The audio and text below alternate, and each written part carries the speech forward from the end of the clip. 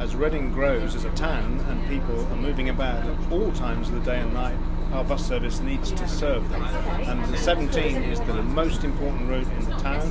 It's been growing consistently over the last 5 years, and the time has come when we want to extend our offer into the whole of the 24-hour period, so that whenever people want to travel, there's always a 17 somewhere near.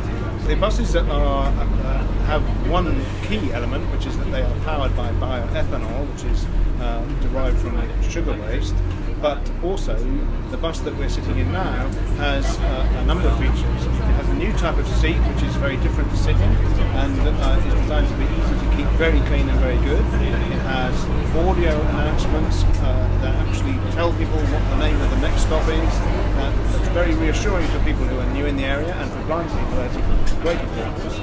And upstairs, the buses are fitted with a chiller, so that on hot days, temperature will be kept down to a comfortable level. We're talking today on a day when the price of oil has just been announced at $129 a barrel, and it's gone up since we started thinking about this project.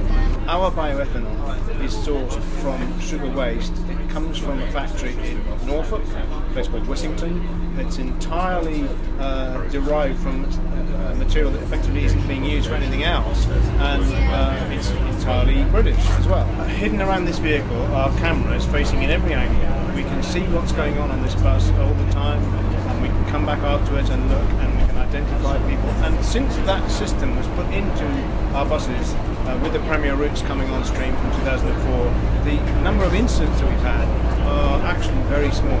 We're still developing our evening network to increase the frequency of our evening services. We're gradually doing that, and we'll continue that process, and also our Sunday buses. So if this works well, yes, it could be a blueprint for the rest of the network.